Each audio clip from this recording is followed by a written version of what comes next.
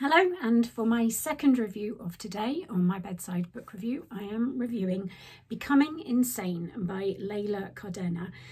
Now, this is it's put out there as a psychological thriller, but it also has horror and scary elements to it. Now, when I agreed to read this book for review, I didn't realise that it was quite so scary. Now, I don't know if you know this, but I don't read horror because it gives me nightmares. And this book, and from the blurb, I took it to be a psychological thriller where the main focus was on the two friends that feature John and Jack, who both suffer from mental health issues and are both trying to get their creativity out into the world. One is a writer, one is an artist.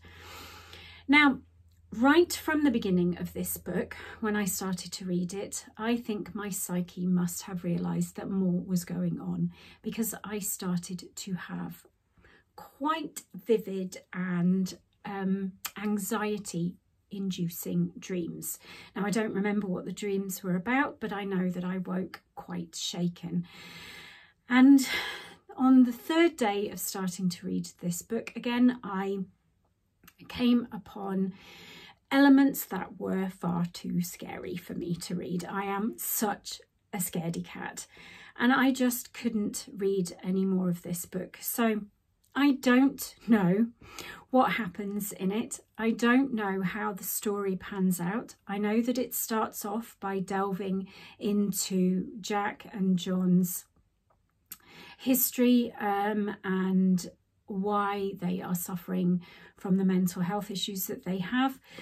But other than that, I can't tell you any more. So if you like a psychological thriller that has a scary part to it and is horror based, then you will probably really enjoy this. Apart from that, I can't tell you any more about it.